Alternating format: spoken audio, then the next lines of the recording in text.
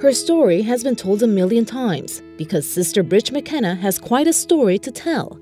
Doctors once told her she would be confined to a wheelchair, but one day she was miraculously cured, and she's been running ever since. That, though, is just one incident in her inspiring spiritual journey.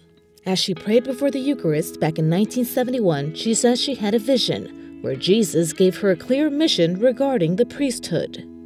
Speak to priests, tell them what I've told you, and tell them, and I will use you. And I thought, oh, forget it, Lord. And for 5 to 6 hours, I just went into some kind of I don't know whether it was an experience of ecstasy or what, and I saw the whole process of the ordination, and I wept. She remembers it as if it was yesterday. She says Jesus told her there would be a crisis and shortage in the priesthood. He asked her to minister to priests and strengthen their vocation. It was a conversation, she adds, where she spoke to Jesus, asked questions, and got answers. I said, Lord, what's wrong with the priesthood? And clearly I heard in my heart the Lord said, but what do you mean what's wrong? It's my priesthood. Have I ever given anything that is not perfect?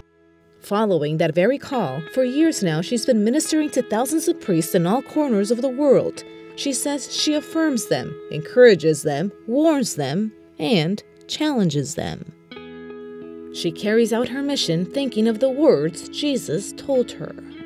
Many of my vocations will never come to fruition. And I want you to go into the world, and I want you to speak to families on what it means to be priests and the blessing it is.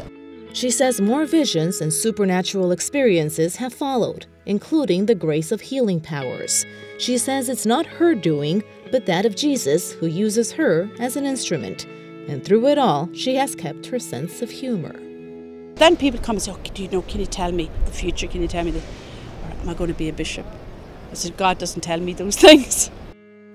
Through the decades, there have been highs and lows. The church has faced challenges and even humiliation. But Sister Mckenna says that's a good thing, because more attention is now focused on forming priests with a true calling.